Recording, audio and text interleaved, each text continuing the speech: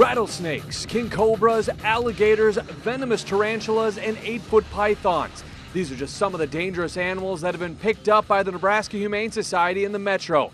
Animals that are typically in other parts of the country and the world. They think it's all neat to have one of these animals, and then someone gets hurt. More than 40 dangerous exotic animals have been seized by the Humane Society this year. Very few involved owners reporting them to turn them over. Where are they coming from? In the age of the internet, all it takes is some cash, no experience, no proper habitat, just cash. So I checked for myself. Hey Megan, what kind of alligator should I get? Small one. I settled on an American alligator. I think I'm gonna name him Chompy. Paid with a credit card and had it sent directly to the station's address. Signed for the package. Yep, that is me. Jen took it straight to the Humane Society. This is probably the smallest one I've ever dealt with ever. Yes. Kelly Brown has handled these animals before. We have seen quite a big increase in alligators here lately. Probably over the past few years, we've picked several up per year. Yeah, we have had pet alligators get loose in the city, and very rarely will people come forward and claim them, of course. So this guy likely couldn't take off a finger right now. The Humane Society says there's a lot more responsibility after you make those clicks and shell out that wad of cash.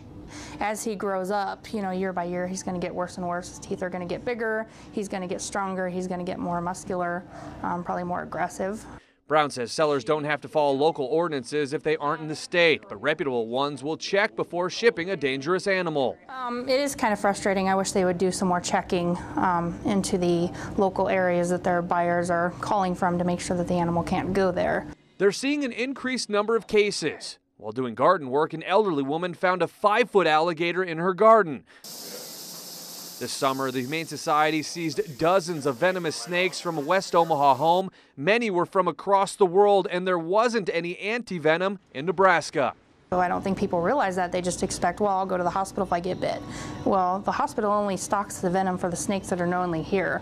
John Foss Jr. received probation, a $600 fine, and was told not to have snakes for a year. In August, 8-foot albino pythons were seized from Adam Vordermark at a Ralston townhome. Though it's unclear if these animals were shipped through the mail, it emphasizes the growing problem. It's a recipe for disaster, and it's shown to be problems all over the United States.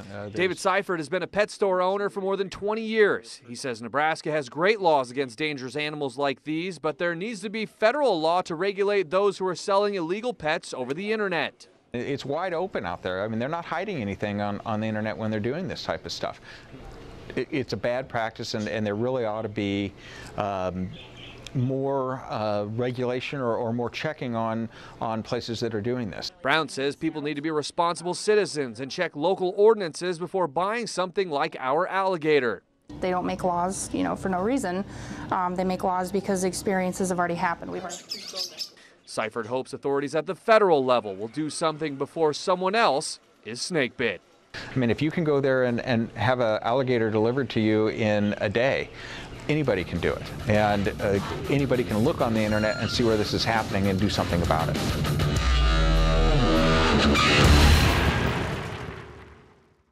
The Humane Society did take the alligator in this story to a place that is capable of caring for and housing such an animal. For a complete list of animals considered dangerous in the metro, go to our website at KMTV.com. Jake Wazakowski, KMTV Action 3 News.